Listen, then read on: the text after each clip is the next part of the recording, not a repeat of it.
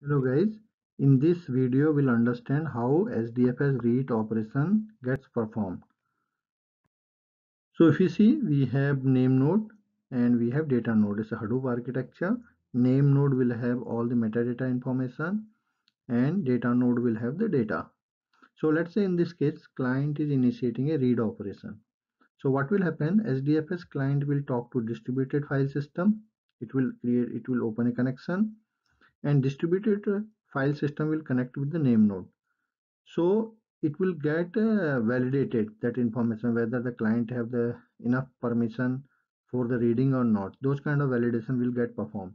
If every validation gets successful, in that case what will happen, it will inform to fs data input stream. So before sending to fs data input stream, name node will give all kind of metadata information, and it will say where the nearest one block you can read.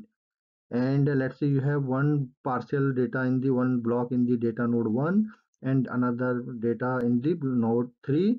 So it will give that information to the client, and then client will initiate a connection with the input stream. So input stream will do a read operation. It will connect to data node 1. Let's say in this case we have some of the blocks are available here in the data node. So it will go to the data node 1. It will read the information, and there are some of the information in data node 3.